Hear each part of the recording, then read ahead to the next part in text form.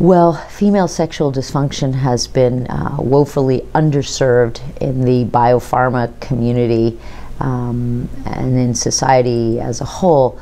I was just discussing last night, actually, what I call an androgenic model of sexuality in our culture and in human culture for centuries, which is that male sexual pleasure is sort of the ultimate goal of sexual interaction between men and women, and that female sexual pleasure has not really been prioritized.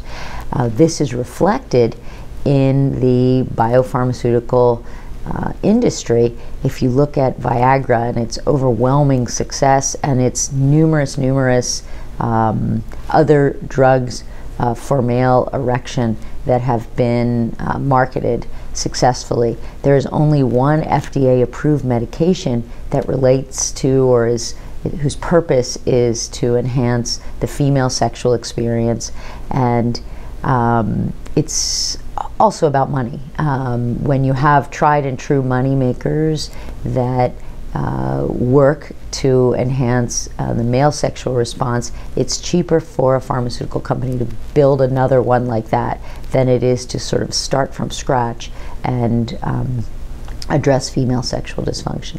It's also, frankly, just more poorly understood by clinicians as a whole, by the lay public.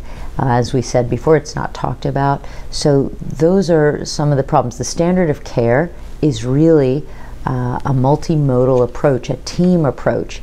Behavioral therapy, many therapists will address this, but there is a subset of therapists, psychologists, social workers who are certified. They're certified by AASECT, ASECT, and clinicians and lay public can go on the ASECT website and find therapists who are certified in sex education and counseling, which is really beneficial because a busy clinician just doesn't always have time or expertise to sit and discuss sexual dysfunction. So an ASECT certified counselor is an excellent person to help a clinician address sexual dysfunction.